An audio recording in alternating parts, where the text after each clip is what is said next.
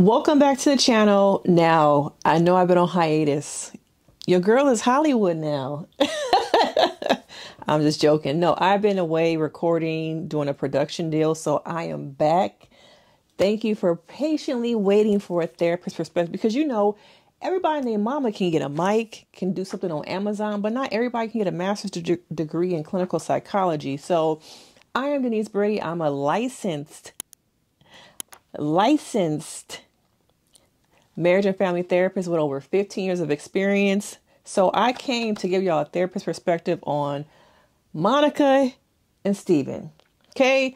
Now I see both sides here, but before I get into it, make sure you smash that like, make sure you hit that subscribe button, make sure you already hit them comments and let me know where you from, you in the chats. Okay.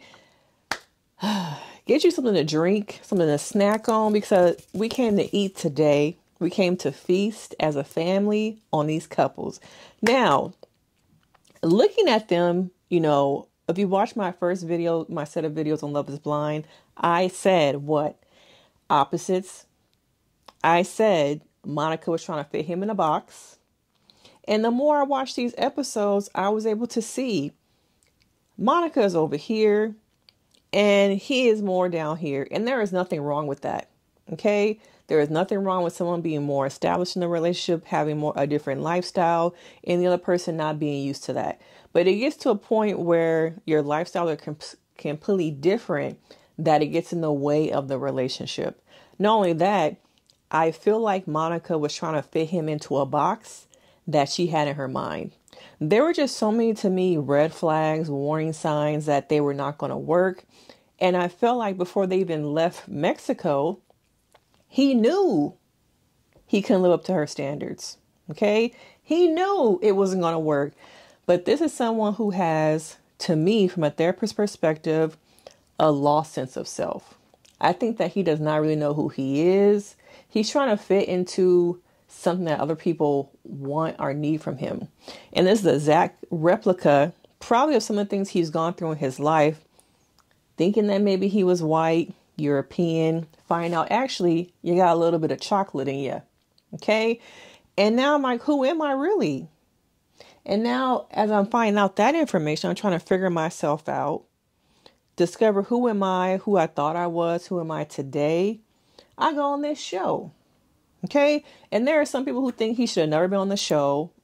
I'm not here to really say that, but I think there was so much that in the pods they got caught up in. They didn't think about real life. And so let's start with the scene of them having lunch or dinner or something. And he starts to get emotional about living up to her standards and not wanting to disappoint. I feel like there is a theme of disappointment in this man's life. And he is carrying that with him into relationships, career decisions, and the way he moves in life. Okay. And so you have an individual who does not have the clear sense of self, and a woman who has an idea and sense of what she wants. Lost. And I know what I want, so you're going to fit into it. Okay. So he is having this moment where I think the light bulb hit him. It ain't going to work. I'm going to disappoint her. He didn't even know what a Louis Vuitton was. Okay. That was another red flag. Okay. Now, if you can't afford these things, there's nothing wrong with it. I don't even rock no Louis. I got a closet full of Teflars that I don't even wear. I want to sell them because I don't even wear them. But not everyone's into that brand lifestyle where you have to have all that. But Monica, to me, is. Okay. So reality has set in. And I've seen her in different scenes have like this stank face. Like the ick face.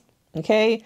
And now with this ick face, I see it over and over again when they're in the bed together, when he brings up this weird conversation about, peeing being sucked.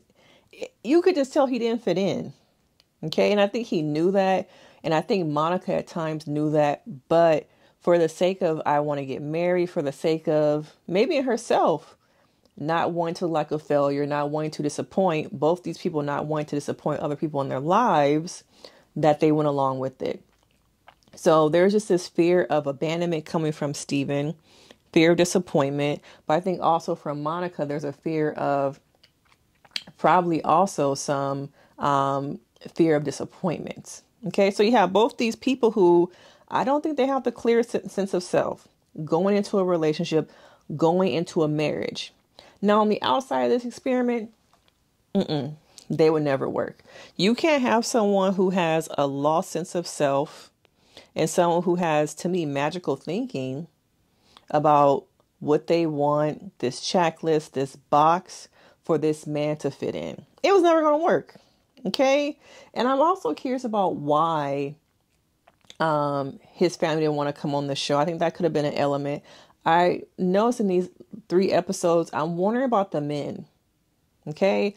And why the men's families did not want to be a part of it.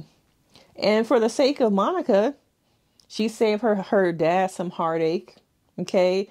But there's always something. My little spidey sense is always like, where are the men's families? Where are the friends? Okay. And I'm going to get into Rams in a whole nother video, but I got some things coming, some things percolating in my mind. Okay. Now let's go into intimacy. Okay. Now, when Monica realized he was having doubts, she pulled back on the intimacy. Okay. And to me, it felt like a punishment. So since you're not sure about me, you don't know if this is going to work, I'm going to pull back. No more the cootie cat. You're not going to get no more of that. Okay. And to me, I am on the side. I'm not on anyone's side, but to me, it felt like a punishment where I think it could have been a conversation. Maybe we didn't see the conversation, but hey, I'm giving you a part of my body when you are not sure if you really want to be with me. But was it that he really didn't want to be with her, or was it he was unsure about the marriage part? See, that's the thing I'm kind of like, but it just felt like the intimacy part being pulled back was more of a punishment. And that I didn't like, but I want to know you guys' thoughts. Do you think it was a punishment, or more it was like, I'm not going to give myself to you in that way anymore because you don't know about us? Okay. So that was also going through my mind. And going more into intimacy, let's talk about kinks. Okay. And kink shaming. Okay. Now, there are some people who like kinks, who have different kinks. Okay. There are some people who are into just basic Caucasian sex. Okay. And from this relationship, I was getting that Monica was into basic Caucasian sex. Now, if you know that, let me know in the comments where I got that from. But yeah, I think Monica was giving basic Caucasian sex. And I think that he was into kinks. And even there were different parts and scenes where he said, yeah, if you came in and you just told me, take it off and you're going to do whatever to me based off of dominance, I would be down for it. And she's like, oh, I would never do that. It was just more, she's more conservative in the bedroom and he wants to experiment and do different things. And I think it's very difficult to be with someone who is into just basic, Caucasian sex when you are into kinks. And I hate that the internet has kink shamed him. Now, going into this whole text messages thing, everybody named Mama is talking about it. Everyone wants to make dollars. Everyone wants to get clicks and views. But when it comes down to it, they were private messages. He should not have been doing that in a relationship. But I think to me it has gotten to the point where people are kink shaming and exposing the messages. Now, you're into whatever you're into. Okay, I don't think people's personal business, like what you're really into, unless you are the person saying it and speaking it, should really be broadcasted. But it just felt like ooh, it's salacious. Ooh, let's talk about it. Let me get views. Let me break down these people. That's what it comes down to every season about this show, is that people forget these are human beings behind what you're seeing, what you're binge watching. They are people, and people are human and people make mistakes, but it just kind of feels like, oh, let's run with it. Let's expose the messages. Now, I think once he was in Mexico, he knew he didn't want to be with her anymore. He knew it wasn't going to work. Okay. And I think he should have just ended things. But once again, capitalism, they're making money off being on this show. Each day they continue, they're making a check, they're making more money. So I think that also played a pivotal role into it. But I think he should have just ended things. Okay. But it just felt like She was disgusted, not in a way that's disgusted with the text, with the behaviors. I feel like it was more disgust in a, ew, you're into that type of deal. Okay. And this is why I think that there are different layers to intimacy, what you're into, what you want in the bedroom, what you need. Okay. Should be talked about more in the pods so we can know if we're on the same page. If I know you into scat play, I'm not into scat play. Okay. If you into pegging, I know for sure it's a no-go. So I don't want to move this past anything more than talking through this wall. But I think we've seen over and over again on this season that people don't have conversations about those kind of things until they get caught creeping. Okay. So I think that he should have ended things. But when it comes to their relationship, you just have one person to me who has more of an anxious attachment style, which would probably be Steven. And then you have Monica, who has more of a, I don't think it's anxious. I'm still trying to figure out what her attachment style is, but to me, it's not secure. I don't want to say it's disorganized. It doesn't feel like it's avoidant. So I'm still trying to figure it out, but I just don't think they were a match. I never thought that. It was just him trying to fit inside of her box. And I think when you try and force people inside of a box and in a relationship, it explodes. Because it's only so long you can fit inside of a box before what your real needs are, your real interests. You can only fit into somebody's molds for so long. And I just hate that people forget that these are human beings. These are people. Once the show is over, they still have to continue their lives. But yeah, they were never going to work. Different culturally, different sexually, lifestyles are completely different. They don't really have much in common to be married. Okay. I think there was a moment where she just got caught up in the, I want to be married. I want to be a bride. I want the wife title. Okay.